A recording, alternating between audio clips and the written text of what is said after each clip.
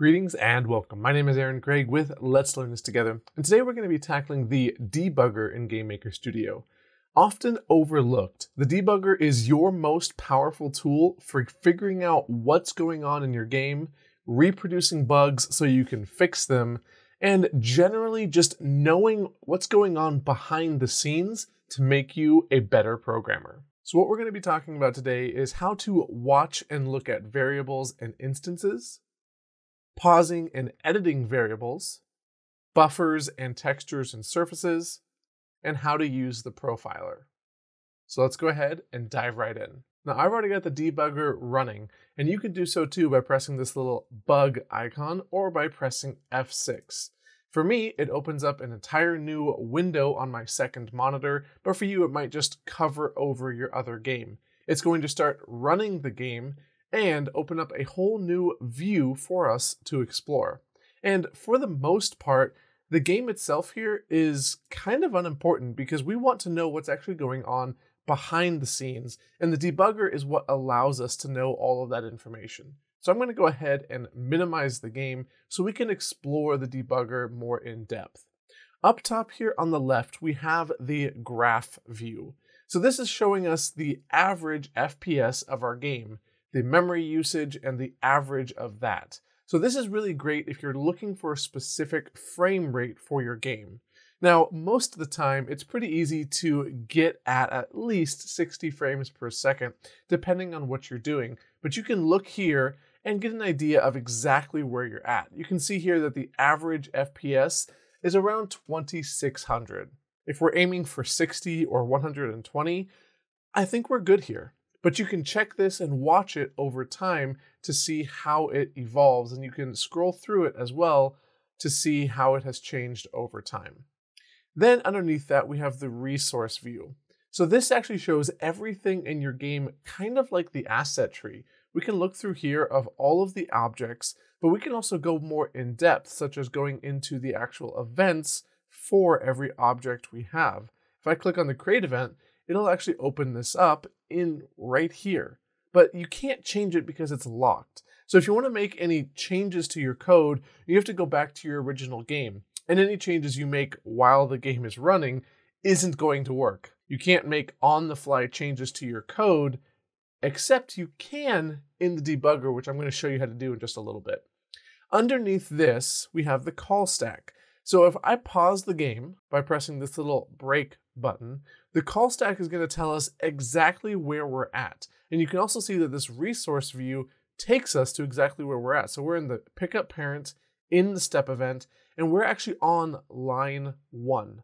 Now, if we had multiple functions running, objects calling other functions, that call stack down here would tell us exactly where we're at and how deep this goes.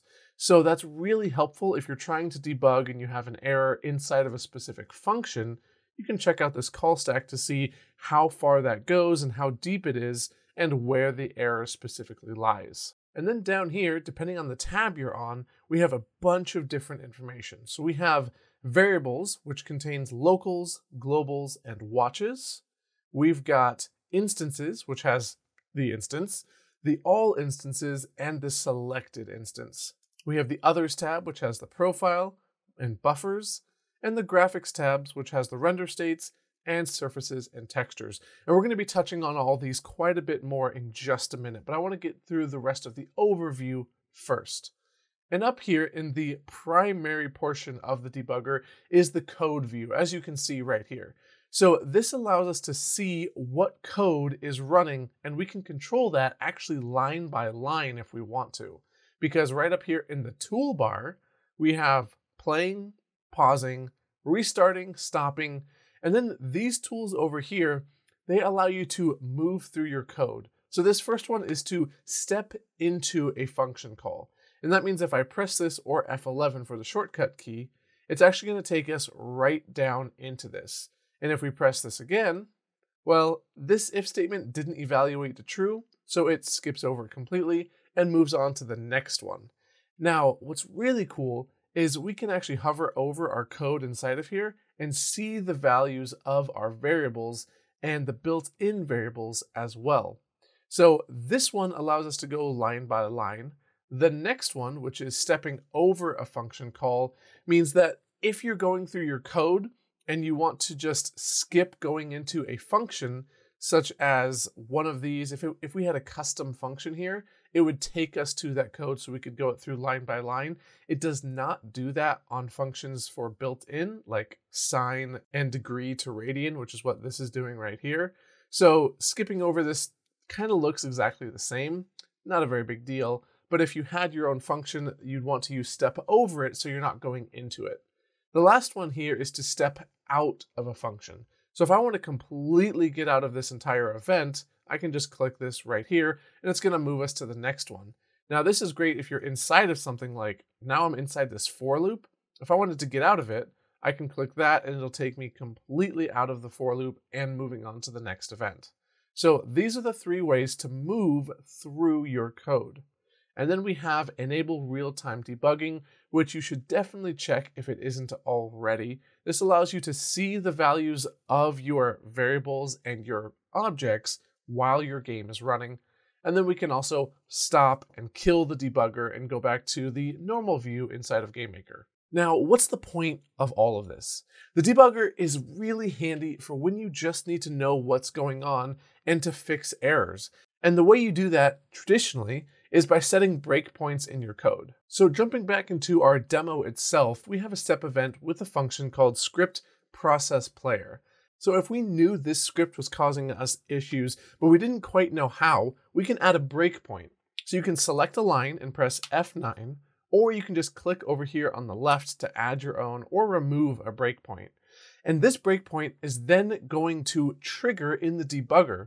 So when we get to this code, the debugger is going to pause, and then we can move through it line by line. So if we go back to here and I press play, boom, the debugger hit it almost instantly because of how fast code gets executed. But now we have this opportunity to look at every single value inside of here and make sure that it is what we expect it to be. Because sometimes things aren't the way they should be, and you have to figure out why and what's going on. So what's really nice is this gives us the opportunity to do that. So now we can move through line by line, making sure this all works. And if it isn't, well, we can actually dig a little deeper by going to the Variables tab. And this is going to be for local variables over here. What that means is everything in our instance that's running, which right now we are in script process player, being run by the player. So the player, if it has any local variables, are going to show up right here. Now it doesn't, so let's go ahead and jump over to instances. And inside here, we can actually see all of the variables and data that we have here. And let's say we wanted to try changing one of these to see what would happen. What's really cool is you can change these on the fly. So we have something called X speed right here. Traditionally, we're moving at 6 pixels per second. But if I changed this to 60, and then I take these breakpoints out and I press play, then when I move, I am now flying through this level because we can actually change the values of our variables inside the debugger itself. To go right along with that, maybe you want to watch a value as your game plays. In variables, we can go over to watch, and you can see I've already got one here. I'm watching oplayer.yspeed. Because if you want to watch a specific variable inside of an object, you must reference it by that name. And if we want to watch another one, then we can press pause, and we can come over here and we can add another one for X speed. And you can see that it now has a value of 60.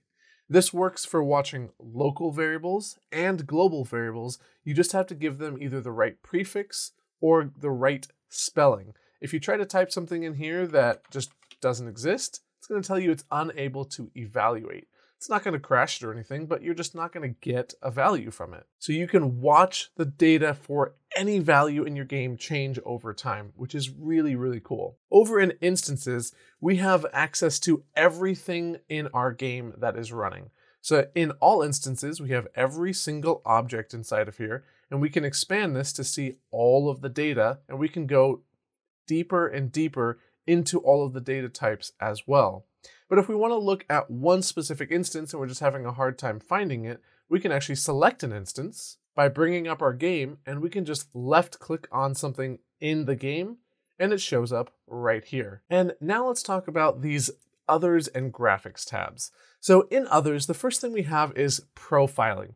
So if your game is coming along pretty well, but you're encountering maybe some bottlenecks, some slowdowns, some dips in your game because it's not running as you expect, well, the profile is a really great tool to check out what might be causing that.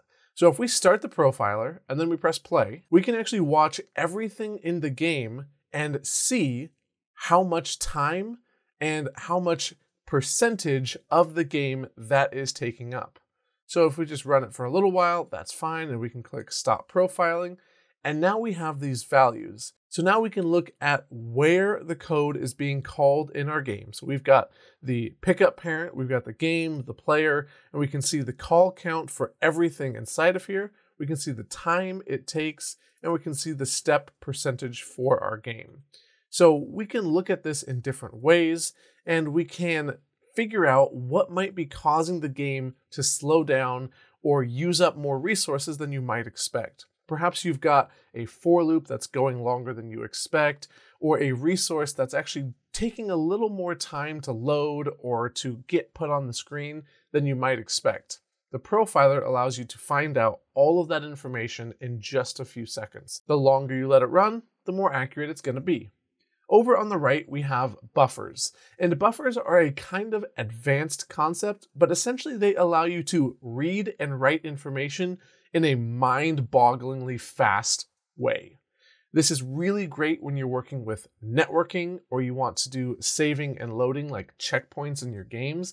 You can do these incredibly quick, and the buffers allows you to see what you've got here, and then you can check out everything inside of them. So if you're not familiar with buffers, that's okay. I'm not going to go too in-depth in this, but essentially if you've got some in your game, you can come down here and change how you're viewing them because there are different data types for those buffers.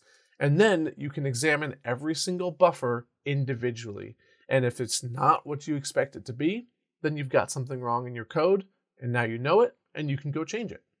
Lastly, we have the Graphics tab. So we have render states over here, which I'm just going to ignore, and we're going to move on to the surfaces and textures. So if we pause our game, and then we look at surfaces and textures, it's empty. But that's because we need to come down here and refresh this, and we can actually look and see the surfaces and textures that are running in our game at this exact second. So a texture is really everything in your game. You can see here that we've got 3 texture pages. So the first one is 1 by 1. The second one has pretty much everything in our game. And the third one just has a few very large clouds and background assets.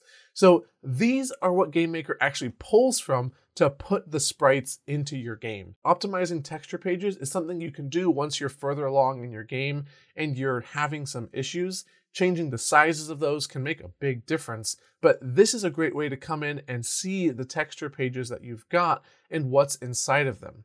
And along with that, we can view the surfaces that we have by refreshing. And this right here is the surface of our game. Now, if you're not familiar with surfaces, the default surface in your game is where everything is drawn, but you can actually create more surfaces and draw more things on them. This is really great for a wide variety of things you might want to do in your game, such as capturing an image from a surface, making a transition like you're pulling the screen apart. You can save effects to a surface and then save a lot of processing power by just drawing that full surface over your game. The possibilities are pretty much endless, but once you start using more, this is a great way to come in and see exactly what's on the screen, what's happening, and the size that it's taking up. Now, I know that was a lot to take in, but the debugger is a really powerful tool.